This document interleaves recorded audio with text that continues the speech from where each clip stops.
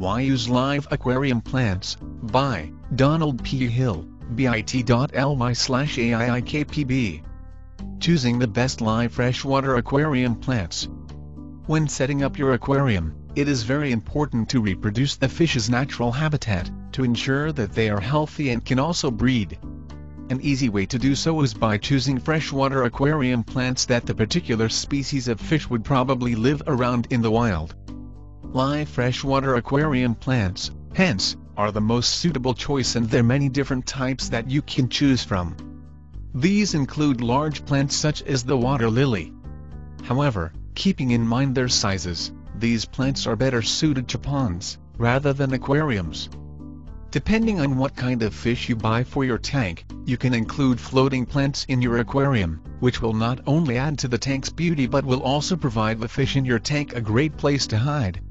Floating freshwater aquarium plants include fairy moss and reishi.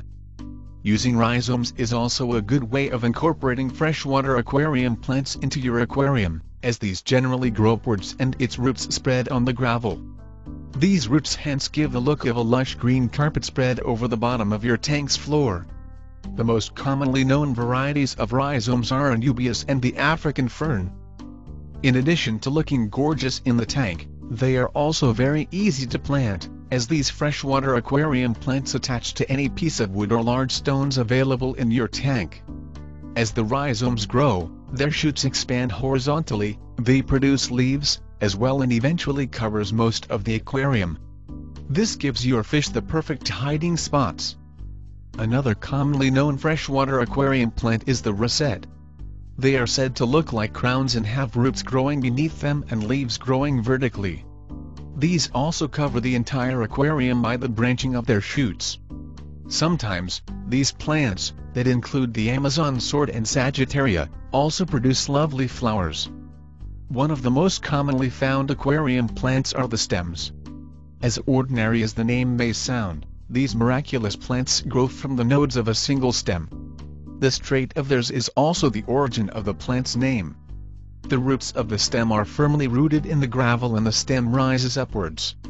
The stem also has leaves growing on them, which can be either individual or in pairs, and on rare occasions having multiple leaves also. Java moss is also another freshwater aquarium favorite, and it is also sometimes known as the Java fern. The Java fern will serve the three purposes: it will protect your fish, make your tank look attractive, and will also make a great tank-started plant. Owing to its nature of surviving in a range of pH and is not particularly sensitive to all kinds of water. Algae is the worst possible enemy of a dedicated aquarium keeper. It not only completely destroys the aesthetic look of your tank, but also has much more far-reaching and threatening consequences. Being a living creature, algae has a respiratory system and needs oxygen to survive. Therefore, it consumes vital oxygen content of the water. The best possible solution to this problem is to choose between two plants known as water wisteria and plectrumis. These two freshwater aquarium plants are algae eaters and help keep the algae content in your tank to a minimum. The fact of the matter is that live plants add to the visual delight of your freshwater aquarium. No doubt, you have to put in more effort to take care of these live plants, but they also allow you to reap several amazing benefits.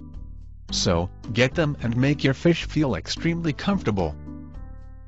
This video is part of a free 10-day email series. For more information and help, please visit us at www.freshwateraquariumsanswers.com.